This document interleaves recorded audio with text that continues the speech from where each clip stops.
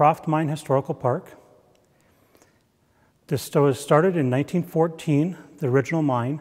They started drilling on it to test it, and were not able to get any successful iron ore out until 1916.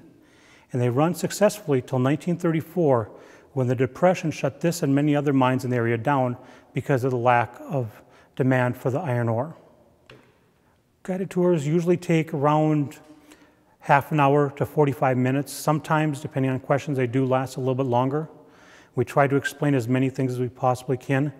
And the tours usually end in the dry house, which is original locker room for the miners. It's our museum or artifacts building. It was an original building, the only one still standing. It was built in 1914. And we explain things in here with the pictures of mines and miners.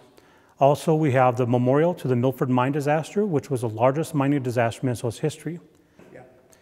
The mine tours are a family-oriented historical representation and presentation to try to include the whole family in the understanding and talk about the generations, differences in the mining of generations from one generation to the other.